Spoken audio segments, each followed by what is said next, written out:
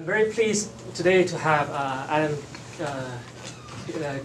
Kilgariff to visit us here and give a tech talk.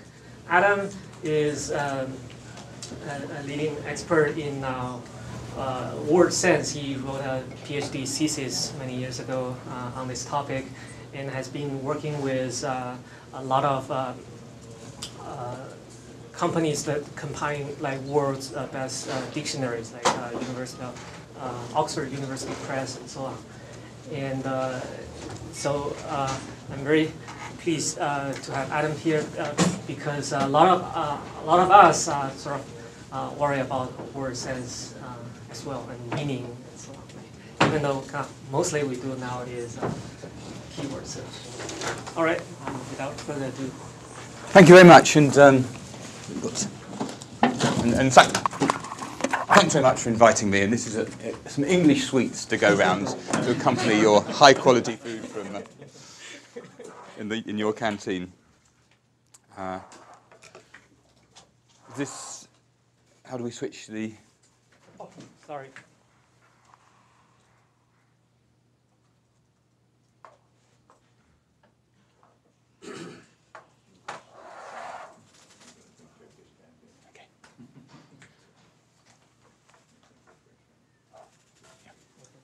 Thanks.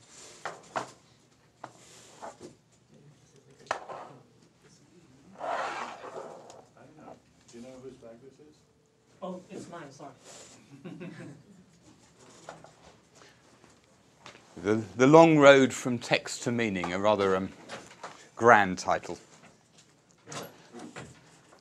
First I'll talk about the research program that is trying to find our way from text towards meaning. And by way of examples, I'll use corpus lexicography, that's making dictionaries from corpora, and word sketching and thesauruses, and if there's time, a quick word on something we're calling collocationality. Then a brief word about the data, and then coming back to the title. Do pass these on round, please. Let's start from something nice and straightforward and obvious. What's language? Well, there's one answer. And there's another answer. And the good thing about it is that we know what to do with them. That we know since Saussure, writing over 100 years ago, that we need both of those to have something that's recognizably language. But the issue rolls on. And it rolls on, we know both of those are necessary for language, but it remains as a methodological issue. How are we going to study language? Are we going to study the sorts of stuff that's in our heads, or are we going to study the stuff we find in texts around us? The first approach is explicitly supported by approaches, the competence approach as advocated by Chomsky. And that's in the rationalist tradition, and Chomsky makes his debts to Leibniz clear, which is fine. Two things to say about it. Firstly, that this is a method for finding out about language that involves linguists saying, "What do I know?" asking themselves, "What do I know?" which is an unusual method for objective science. But quite apart from the theoretical objections, there's the practical problems that the approach to linguistics you get with that approach. People choose one topic that they're interested in and study that, but it's very hard to talk about all the different phenomena that happen in language because linguists don't happen to think of them. So that's the approach based on studying language in our heads. The other approach is to study text. Isn't it nice to think of language as something we can study in the same way that physicists study forces and chemists study chemicals? We'll be able to study language because we've got lots and lots of data in speech signals and in text. And that's the empiricist tradition in the line with the British philosophers, John Locke and David Hume. And a title I was tempted by for this talk was Rationalists and Empiricists in the Age of Google, but I decided that would be over-egging it. Something important to say about this approach is that when we're everyday language users, what's important about a sentence? Well, its meaning. We're mainly interested in what people say and what we're going to say in terms of the meaning of what we say. There's something about the corpus methodology, the empiricist methodology, of treating bits of language in the same way that chemists treat chemicals. There isn't any room for the meaning in that approach. We're going to throw away the individual meanings of sentences and just look at patterns. So it's always worth kind of remembering how odd a thing to do with language that is. And of course, it's with the advent of computers that this approach has sort of got renewed vigor and renewed strength. We're getting much better at finding patterns in large data sets from machine learning. We've got much larger data sets with corpora and the web. And we've also got, with the advent of computational linguistics, or the progress in computational linguistics over the last 20 or 30 years, we've got better and better tools which help us use the large data sets, like lemmatizers and part-of-speech taggers. Are terms like lemmatizers and part-of-speech taggers, everyone here sort of knows what I mean? And yes, well, if you've got an English word like inviting, then one thing you'd quite like to know is that it's a form of the verb invite, and that's what a lemmatizer does. So this sort of way of looking at language has had 15 years of... it's also new. My son is now a teenager, my oldest son, and at 14 he's, by my estimation, slightly older than the web, which, by my reckoning, 1994 was the year in which it started sort of hitting the newspapers and being talked about. So it's a teenager. I like the analogy between the web, which is sort of growing at an untrammeled and weird way and nobody knows quite how. The idea that it's now a teenager, this sort of seems to fit. So the model for this approach to language research looks a bit like this. That we can input lots and lots of data. We can find patterns in that data. We can then use those patterns to put into a lexicon. I mean, there's quite a lot in computational linguistic work in lexical acquisition from corpora. And that means that we had tools to start with, but we can improve the tools we've got for part-of-speech tagging and parsing and lemmatizing. And then we can always add in more data and then get more out of the data by improving the annotation on it and by extracting more and more patterns from it. And this is, to my mind, a way in which we can sort of make more and more progress at understanding the structures in language and the sort of stuff that language is. I'll illustrate it now with a few cases. Firstly, corpus lexicography, making dictionaries from corpora. This splendid fellow is James Murray, who was the editor of the Oxford English Dictionary between 1860 and 1927, when the first edition was published. He died a bit before that, in fact. Which goes to show that you really need a very long beard to write a dictionary. The stuff behind him, when I talk about corpora, that just means a collection of text, for any of you who aren't linguists and aren't used to that. So corpus lexicography is making dictionaries based on lots of evidence found in text. And that's his corpus behind him. It's the pre-computer age, so it's not on a computer. It's on a large set of index cards. There's a book called I think in the States it was called The Professor and the Madman, which was about, that was about him, yep. Or he was the professor, he wasn't the madman. And the process of developing that corpus, people all over the world read books, newspapers, whatever. They came across what they considered an interesting use of a word. They wrote the sentence containing the word on an index card, underlining the word that was the one of interest, sent it to Oxford, and then it got filed in that filing system alphabetically under the underlined word. And there are about 20 million of those, and there's lots of them in the basement at Oxford University Press, where I do quite a lot of work now. And I gave versions of this talk in two places recently where I was able to, one of them was Le Robert in Paris, and the other in the Netherlands. Two places where I was able to say, yes, and that's their corpus, like that's yours up there on the shelves, as it was in Le Robert.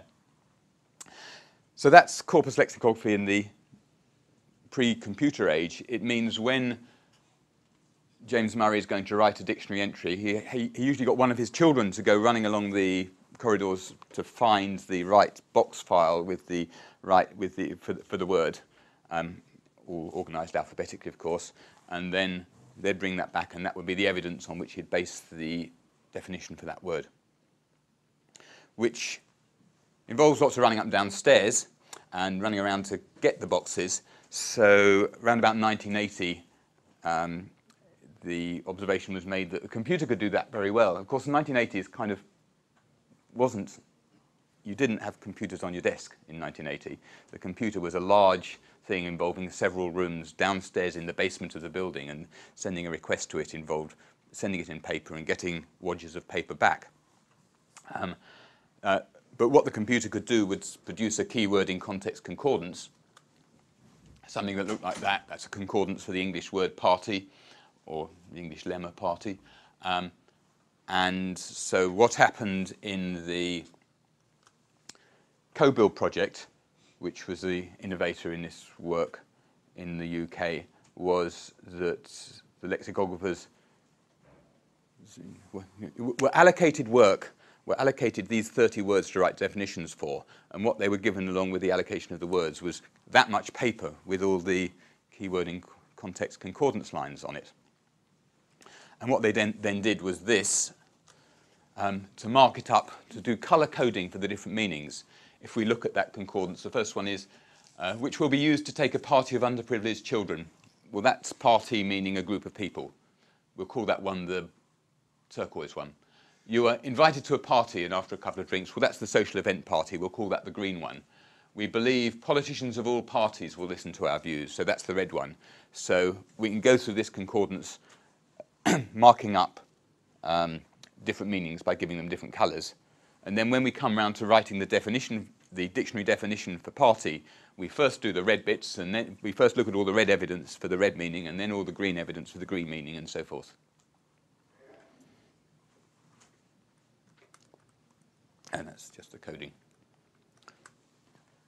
And the important thing to say about that is use of concordances in that way has revolutionized lexicography. And it's kind of changed how the people writing dictionaries think about what they're doing. Previously, what was it? What was the source of the knowledge that you were going to distill and put in the dictionary entry? Well, it was in your head. But with corpus evidence, it's become more and more viable to say, well, what I'm going to distill is the concordance lines, is the sort of good evidence I get for what the word means. So that's been the biggest change in lexicography from the last century. Now I'll just mention a couple of the limitations of it. When as corpora get bigger, it's obviously nice to have more data and more evidence. And there's one or two chairs right over here if you want to squeeze through. It's not very good viewing lines, but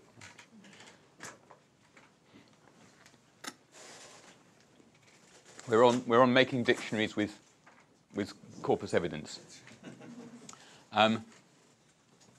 If there's 50 examples for a word, you can just read all of them and base your analysis on that. If there's 500 lines, well, it'll take quite a long time to read all of them, so maybe you don't want to. And if there's 5,000 lines, you're not going to be able to. So then we want to use the computer not only for delivering us the data, but also for summarizing it in some way. And the basic solution is simply this. You can make a list of the words occurring in the neighborhood of the head word with their frequencies. And then you can sort by salience in some way or other to find the words that occur most often, or most interestingly and most often, in the neighborhood. This is, and that's the sort of list you get. This was actually in the first paper proposing this approach in 1989 by Ken Church and Patrick Hanks, and looked at all the words to the right of the word save, of the English word save, in a corpus of, I think, 40 million words, between 1 and 5 words to the right, and added them and saw how often each word occurred there, and then applied the mutual information statistic to, and these were the top scoring items. If I sit down, I'll just give you a moment to take a look at that list. And if you're writing a dictionary entry for the word save, what's good about it and what's bad about it? Just take a moment to put yourself in the feet of a lexicographer.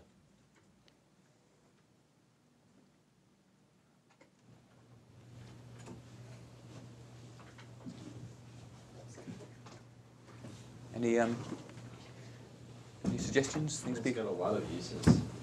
Oh, Well, that's a lot of the words that you see in collocation don't tell you anything about the meaning of save, like like thousands. yeah. So thousands isn't very good. $1.2 Or your, or Yeah. annually, or. Yeah. Yeah. Yeah. The face lights up. Oh, there's a meaning I hadn't thought about. Yeah. Yeah. It's nice, that, doesn't it? Yeah. Any? So we like face. We don't like thousands. We don't like enormous. Is this more normalized for like the marginal frequency of each of these words? Yeah. Although thousands cost dollars enormous, dollar sign up there all have monetary aspect to them, and so. Yeah. So it'd be nice to do some sort of clustering so in that way. Yeah. money Yeah. there. Yeah. You'll miss rare meanings. Miss You'll Remy. miss rare meanings if you only show you the top. Oh yeah. Well, this is for purposes of fitting on a slide. Any other comments? You sort of have no way to discern it from its opposite. Like waste might have the same Yeah.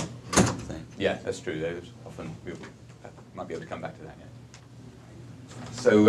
So we've found some that we like. I mean, other ones that we like. We like face, and the other ones that we like are.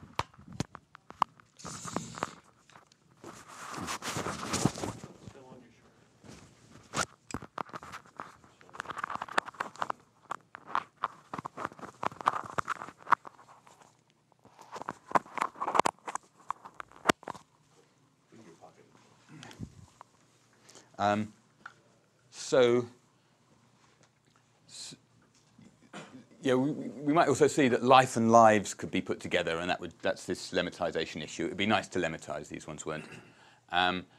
And which other ones do we like other than which other ones look like good evidence? Face. And money, yeah. Lives and yeah. So all the ones that we like are basically the direct objects. And Your is not very good. no, yours definitely not very good. It's kind of quite surprising that your got in there at all. These ones, what's going on with these ones is enormous and estimated are the adjectives governing the direct object. So it's kind of interesting that they occur a lot, but they're not directly related to save. They're only related via the object. So we start wanting to think, well, if we added a bit of grammar in here, we could do something more useful. We'd like to get rid of some rubbish, and we'd like to do some lemmatising, and we'd like to add in some grammar so we can distinguish. Because we know that with verbs, it's pretty obvious. It's pretty often the direct object that's the most interesting thing. Thanks very much. Thanks for the input. So that's what we've done with it. So the word sketch is like that previous slide, except it brings in the grammar, and bringing in the grammar tends to get rid of a lot of the noise as well. And so to make good word sketches, you need a large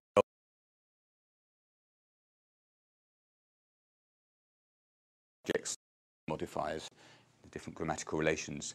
And then the statistics haven't changed much from the previous slide, but we can sort them to, but we can have a different list for each grammatical relation, so we can sort of say what different classes they fall in.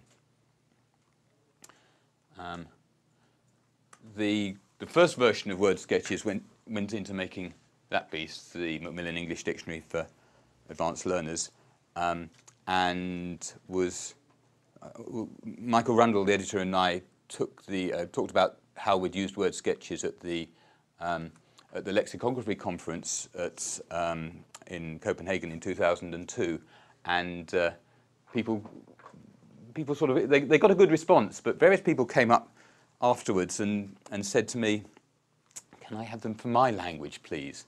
And so far, I'd only really thought about doing them for English and hadn't given it any thought. So I said, no, it depends on having this large resource for English and other stuff. And after 3 or 4 people had asked me that, and I've given 3 or 4 of these very downbeat, negative responses, I thought, well, maybe we can do better.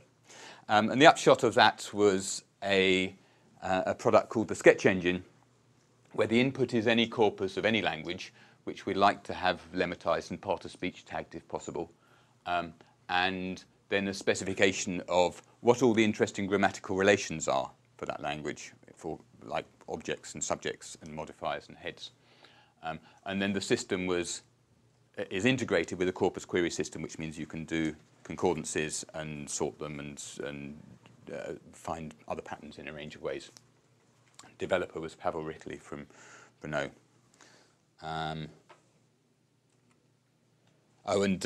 We've now got quite a few dictionary publishers using it, Oxford University Press and Collins and Chambers and Macmillan, and quite a few universities. My main reason for being in California is actually because FrameNet, the project at Berkeley, is using it. So I'm talking to them about how we can make the best use of it there. And that's the URL, but let's show it now.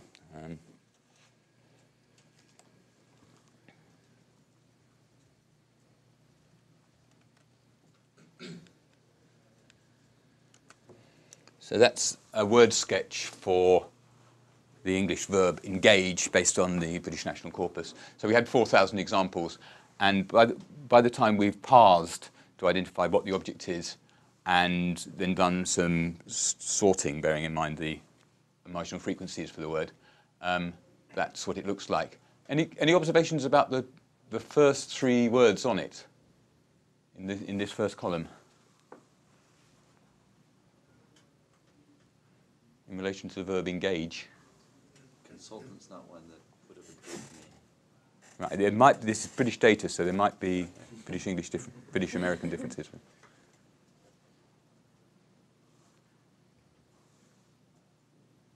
They all correspond to different senses. Yeah, exactly. So as we were saying with save face, one of the important reasons for using corpora in dictionary making is so that you don't miss any meanings, because it's pretty hard to think of them all without any external assistance. So it's kind of rather nice, this example, because it immediately says the very first 3 words it shows you are 3 completely different meanings of engage. Engage attention, that's a sort of mental meaning. Engage gears is the straightforward thing you do on cars if they're not automatic. And engage a consultant is employer consultant. I don't know if that usage exists in the States. So 3 completely different meanings that need separate treatment in the dictionary. So we see engage almost exclusively being about Fiancé. Yeah. agreeing to get married. Is this a British versus English, versus American English distinction, or? I've seen each of those used. There's I've seen each of there's those man used and there. woman in the second column. Okay. In the second column, subject, let's see. It's always, I think that sense is always passive, which creates a complication. It means these are probably missed pars. Okay, so engaged, so you're not stemming, and so this would be engaged versus engaged. Well, they should be treated in there. No, even those men engages are not. There's probably a part of speech tagging issue here that if we. I don't know. It takes a bit of. I mean, we can do a bit of debugging to see why nothing about that meaning they were engaged to be married is pretty common in Britain. But it's not the verb in that sense. Well, it's kind of it sort of is a verb. It's just a verb that has to be in the passive in that meaning. So it's surprising that it doesn't feature there. It might be that there aren't any obvious collocations in that meaning. And if we, because if we just, God. yeah, this is a pretty weak one. Yeah. If we look for specifically the word form engaged, I mean, a nice thing about having the data in a tool is you can easily enough. I should have no, I didn't delete this one.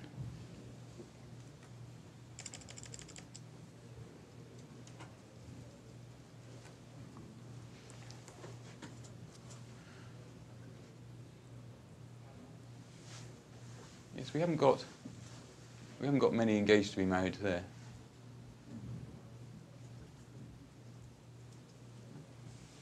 We could be a bit more systematic and take a sample, but yes, it seems like maybe it's more. Maybe it is a British American difference. Well, it's a pretty wide general purpose corpus, so it would, if that's true, then it would be more about... It's quite surprising it hasn't come up there yet. But, British national corpus? this one is, yeah. We could look in other corpora. I've got American ones here too. We could also... we can also do an analysis... Look for propose. well, if we... That has a lot of different meanings as well. That's true. yeah, most words do when you start looking at them. So if we look at up to at a window between 2 and 5 words to the between 1 and 5 words to the right of engaged, we can do that too, and so we can sort of we suspect that married might be there. Fiancé. Let's see what we get. So it'll look through all those examples and find the collocates to the left. Usually quicker than this, but as I was saying to Deccan earlier, I better not blame the internet connection when I'm at Google.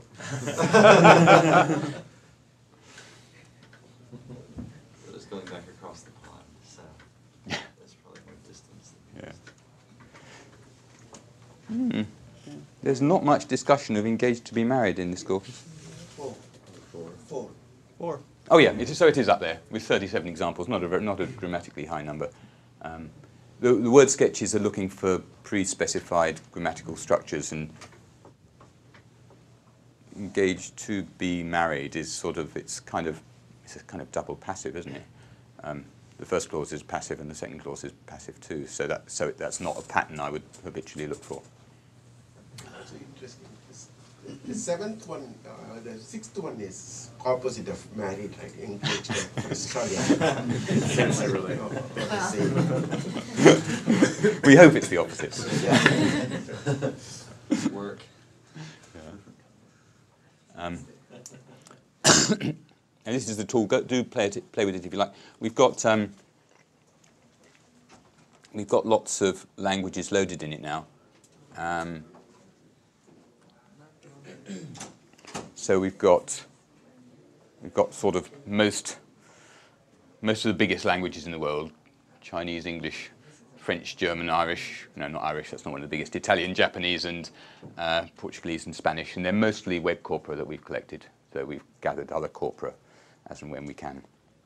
And for most of those, I've worked with collaborators who are experts in those languages who've done things like know what part of speech taggers are best and set up the parsing. Okay. Back to the PowerPoint. So regarding those first three words, consult and the other two corresponding to different meanings, is that also part of the algorithm to like find like the most common thing associated with it, then like find the second most common, given that the first one is not there? We do. I'll sort of get onto that a bit because we do something pretty much like that. But that's that fits. Good question for leading on to the next part of the talk. Yeah. Question.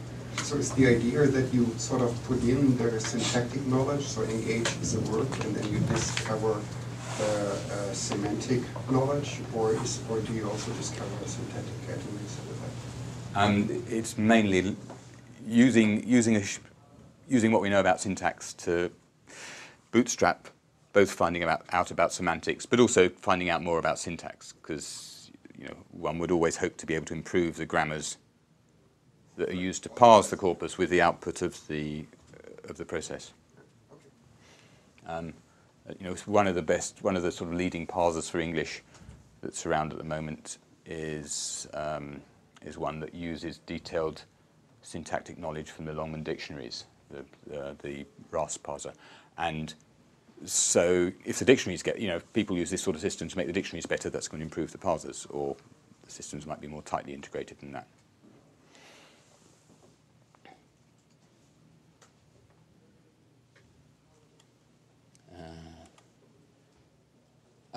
So I've shown you word sketches. I was also just going to show you we also thought, well, now we've got these word sketches, we could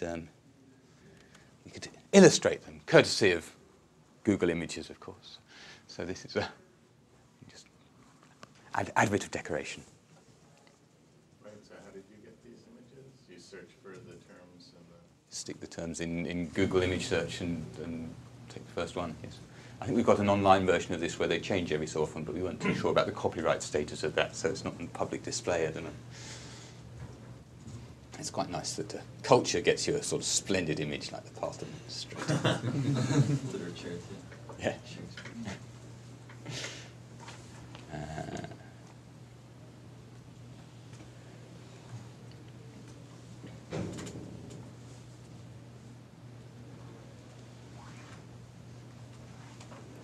Yes, so where are we on the overview? Well, I've talked a bit about corpus lexicography and word sketching. Let's get on to thesauruses. Thesaurus is a resource that groups words according to similarity. Two types of thesaurus: manual, like Roger, and there's a picture of Roger, and WordNet is pretty much a manual thesaurus. And all the publishers' thesaurus, Oxford has its thesaurus, and so does Collins, and so do all, and so does Merriam-Webster and all the other publishers. They're all made by people making judgments about which words belong together. But then there's also automatic thesauruses. Karen Spark-Jones, who died just last week, was instrumental in proposing the ideas back in the 1960s in her PhD thesis, and then Dick Anglin was central to my understanding of what was possible with automatic thesauruses. Also called distributional thesauruses, and the basic idea is two words are similar if they occur in the same contexts. And something to kind of puzzle about thesauruses is to what extent are these ones similar to those ones? Because thesauruses are extremely useful for language technology or natural language processing. Wherever you've got, the reason is really so simple. It's, I'll spell it out anyway. Is because the basic problem with language is you've got sparse data. There are so many words that you don't find most of them in most of the contexts. So when you come across a new sentence and want to understand it, you're pretty likely not to have found those words in those contexts, those words with those other words before. So call that the sparse data problem. I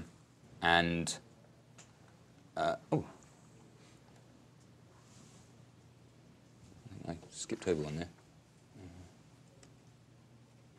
Oh no. The basic question that you often want to ask is, do two words go together or two constructions go together? Does X go with Y? And you don't. And looking at existing data, you don't know because you've never seen them before. So let's say, well, we can't answer that question, so let's fall back on a variant of that question is, does X and its friends go with Y and its friends? And if they do, then that will provide indirect evidence that X goes with Y. And the thesaurus tells us who the friends are. So, and it's kind of a strategy that looks like, that sometimes goes by the name of backing off, or is similar to other strategies that go by the name of backing off. And here's an example.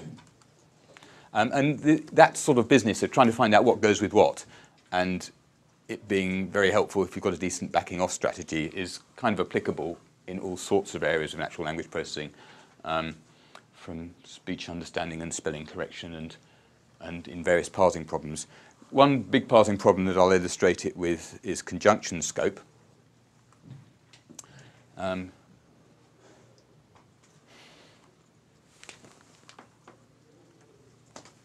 What do you reckon? Are the shoes old? Are the apples old? No, the apples aren't old. The shoes might be old, the apples aren't old. So there's a hypothesis there that, so this is a parsing problem because we want to know whether we put brackets around there before we add old, or whether we put brackets around here before we add apples. And the hypothesis is that you'll only get the scope that puts boots and shoes together before you, and has them both modified by old, when the words are similar in meaning to each other. And that's an example of, and this is some work, a colleague Francis Chantry's thesis does quite a lot of work on this. Sounds like a man with a wooden leg named Smith. Yeah. Where's the scope? Yes. Yeah. There are lots of scope problems in parsing that, and but this is one where we think the thesaurus is potentially going to be quite helpful and quite directly helpful, and first experiments on it by Francis were promising, if not, they didn't immediately solve all the problems. So that's one of, so that's kind of an example of this of an approach which can be applied to lots of problems of using a thesaurus to find out which words go with which in order to find which patterns are most widely applicable. Of course, there's other sorts of thesauri you can use, and I was very excited when I discovered Google sets a couple of years ago, because that's also giving us thesaurus information about which things go with which, and would also be pretty applicable for these sorts of problems.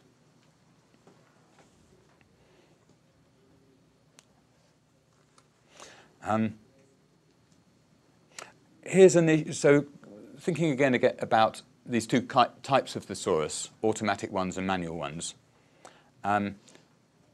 what things do they say are similar to each other? Well, in the case of automatic thesauruses, it's pretty straightforward. They're talking about words.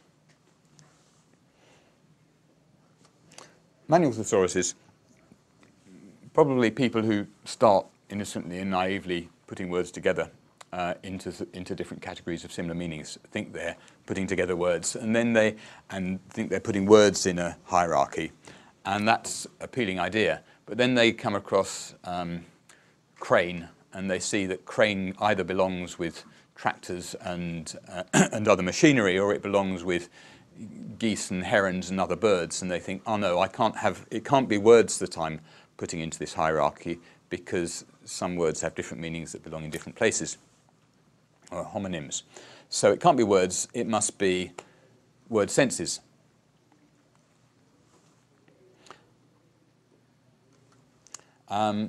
There are problems with word senses. There are theoretical problems and practical problems. There's Plato and Aristotle trying to work out what meanings are 2,500 years ago. It started a long argument.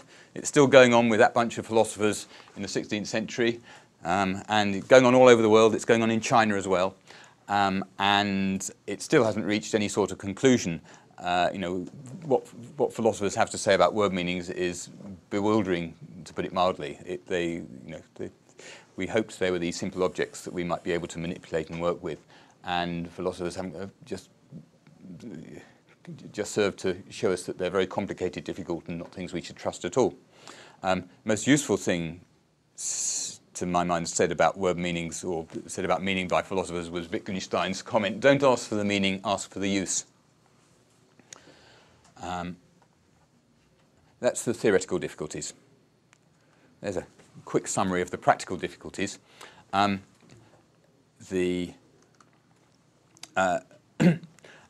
we want to use a thesaurus because it's a practical tool to help us with other tasks like words, like finding the correct parse structure or speech recognition. And lots of thesauruses say, well, yes, use me, I'm a helpful resource, but before you can use me, you have to do word sense disambiguation, because the things that I organize into structures are word senses, not words. Which would be okay, except there's a huge cost to doing word sense disambiguation before you can use those tools. Well, I've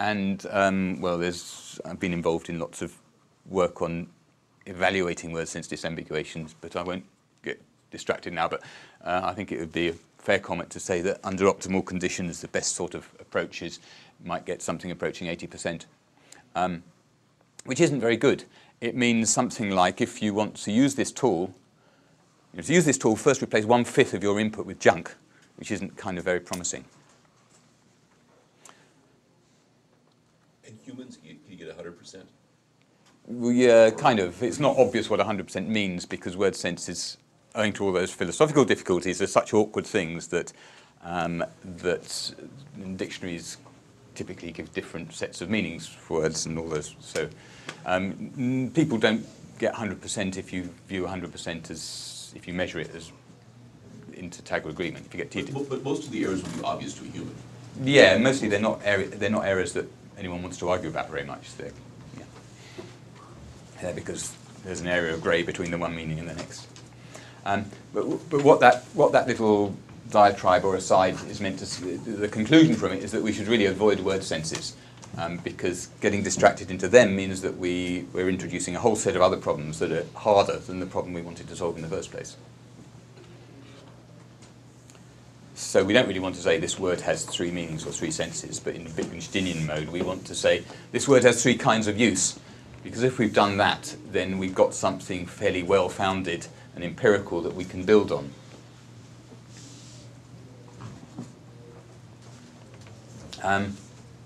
How does that fit into the overall? So I'm a fan of automatic thesauruses, which manipulate words much more than manual ones, which manipulate meanings of words. Can you say something on why you even want to say that it has 3 uses? I mean, that might be fuzzy as well. Can't you just get along with saying, oh, this use is similar to this one, but I don't really know whether it's 3 or 4.5 uses? Quite likely, depending on the particular tasks. So, I mean, the typical, the sort of typical reason why people have wanted to use thesauruses in artificial intelligence a lot with with automatic reasoning,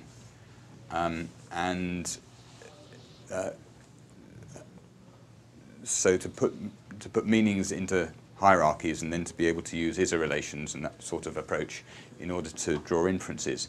And so I kind of think that from artificial intelligence it's pretty desirable that that from an artificial intelligence point of view, then saying that don't talk about the meaning, talk about the use isn't very helpful, because they want things that they can that are in hierarchies that they can draw inferences over. So there's a set of pressures to be talking about word meanings rather than word uses, which I haven't really said much about here. That's the kind of counter argument. That's the thesis which I'm offering a position against in a way. And to come back to this overall picture, I hope things like the old boots and shoes example have given an indication of how the thesaurus is a particularly useful tool in this sort of looping around, because we can use it to find more patterns, and it's kind of lexical information that we can add in to improve our parsing and also other processes to get more structure out, so that we can sort of loop around. And because the other bigger part of the question is, well, we want to divide things, we want to sort of make progress in getting towards a richer and richer understanding of language, and we're going to have to do things about meaning in some way or other, or we'll kind of miss the point. I'll come back to that right at the end, actually, because that's it's there. This is just another example of this sort of looping process, the sort of thing we can find out when we've got a big corpus and in the right sort of database. Which words are most collocational? It's a question. Which words have a strongest tendency to occur in collocations? Which is maybe for this audience it won't be obvious why that might be an interesting question, but it's sort of a characteristic of some words do have very strong tendencies to occur with fixed patterns of words, and others are much more willing to go with whatever other words there are, much more promiscuous. They just go with whatever other words there are around. It's Do you wreak anything but havoc? Exactly, yeah. Well, we've got examples a bit like that. So this came up because for dictionary publishers, they'd like to warn their readers, or they'd like to tell their readers which words are particularly inclined, which words, beware of the word wreak, because you shouldn't use it with anything much except havoc, they want to be able to say. And that's useful information for language learners. So I was asked by Macmillan, can you help us work out where we should give information to our dictionary readers about words that have particularly strong collocational patterns? I thought about it a bit and realised that this collocation was an awful lot like entropy. And we could take every verb and look at the objects it had. We knew its frequency from the database, from the corpus. We knew its that's just a probabilistic version of that column, I think. And then this one's, and we could calculate its entropy in that column there, which was all very simple sums. And it meant we could work out which verbs had highest entropy for their direct object slot. and produce a graph like that, which maps frequency against entropy. And so we know, so it's actually the ones, and there's a bit of normalizing to do with the overall frequency, because there's a tendency for it to go up. And then we can say that the ones with the lowest score here are the ones where it's most worth considering telling the language users something about the fact that they've got strong tendency to go just with a smallish number of words. Here are the words from the British National Corpus which had, I never remember whether it's highest or lowest entropy, highest collocationality. I'll avoid the issue like that. Most of them you can sort of quickly see what it is they tend to go with.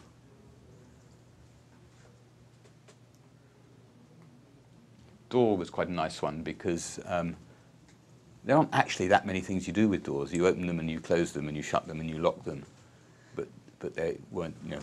But there aren't many other verbs that door is object of. Place is most dominated by take place. Most of them are dominated by one or maybe two collocates. Any questions about anything you? Sorry? Yeah, yeah.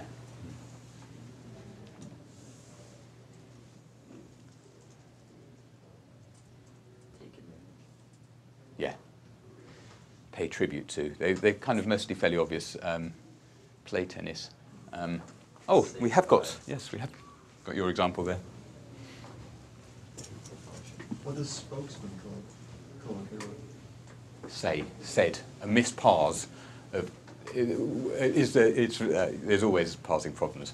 So one thing that you get one thing that you get forever in journalistic text is said the spokesman, and because it often occurs the wrong way around, you know, it was impossible, said the spokesman, and because we've got this, English usually has the subject in front of the verb, but where you've got quoted speech, it will often have it the wrong way around. So that's why it's firstly misparsed it, and then that's dominated by said or stated. Are these all supposed to be nouns? So are they Yeah. built up? So all of these seem to have the same partner, like take. Yeah, take place or something. I mean, is that weird? Should it really be something else? Or? Yeah, could you normalize these for like the frequency of that word that they? Yeah, that would be a further sophistication that I've thought about but haven't done yet. So. Like wreak havoc, you know, havoc's rare, so is wreak. Yeah, yeah. So this doesn't bear those frequencies in mind, and I agree it would be interesting to see how that would change things.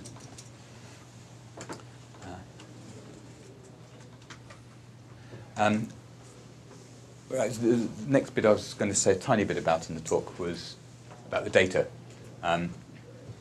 So all I've been proposing is, you know, having lots of data is important. That's a simple summary of how data sizes have changed over the last 30 or 40 years. A nice straight line, providing you put a logarithmic scale up this side. Though maybe now we're going up steeper than that with the web. And that's great because the bigger the data set, the better the results you get, the more you can do.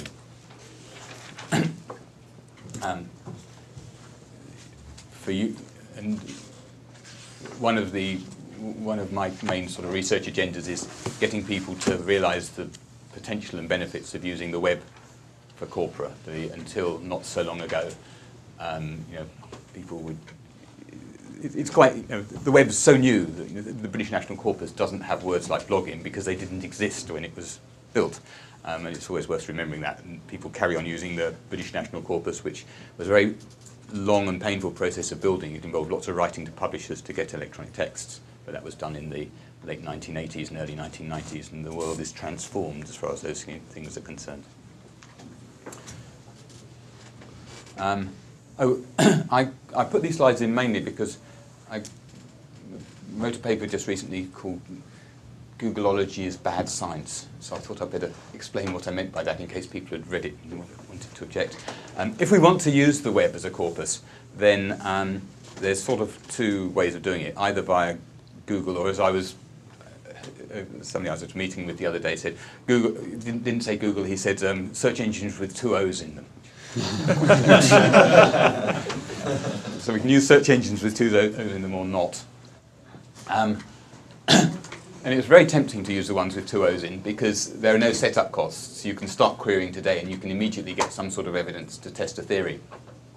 The methods of using them could be just using the hit counts, or using the snippets that are in the search results page, or you can find the page, which is like what some meta search engines do. There's one called WebCorp, which has been around a while, or you can find the pages and download them. There's been quite a lot of NLP research which uses Google or Yahoo and then for example, to gather lots of evidence. For example, these are two pieces of work that use the hit counts. There's one by Keller and Lapata which made 36 queries to estimate the frequency of fulfill obligation, and because they wanted to check various different forms of the noun-verb pair and various whether it, what the exact form was, and they had to try them all separately. And here's another quotation from some similar work. There's a small community of researchers doing this sort of work. There's a wonderful thing called the Corpora mailing list, which is the main discussion forum. The group has intense interest in query syntax and care greatly if there's one very marginal and minor change to the Google query syntax or the Yahoo's query syntax. So that was at the time they did the queries, that was a legitimate query with some wildcarding.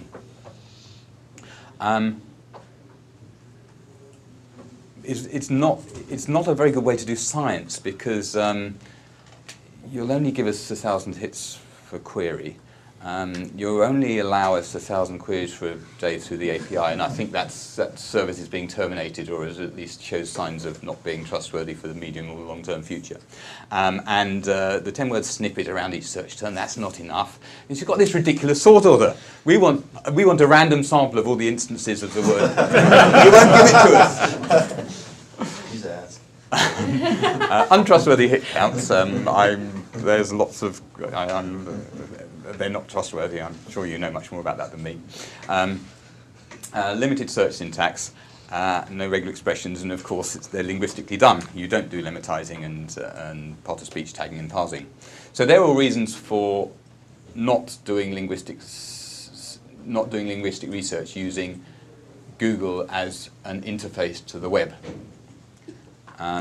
External interface to Google. Yeah. Absolutely. Well, really, my agenda, the agenda of the paper I wrote is exactly not you. It's actually to say we want everyone else to have as good access to the web as you have. Which that's exactly the agenda. One technique that I suggest to my linguistic friends when they play on some of these things, which the problem, of course, they care deeply, and most of our users sort of okay. is add helicopter Cincinnati to the query. Yeah, Which, you do some of that. And then you get sampling. You get. But it's tricky. It's running. It's the wrong way around. You can, and some of those methods have, and I've done that sort of thing myself.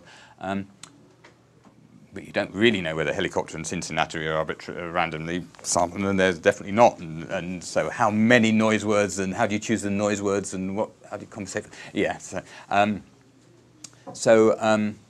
this is kind of the moral of this story, that using Google looks very appealing because it's zero-cost entry.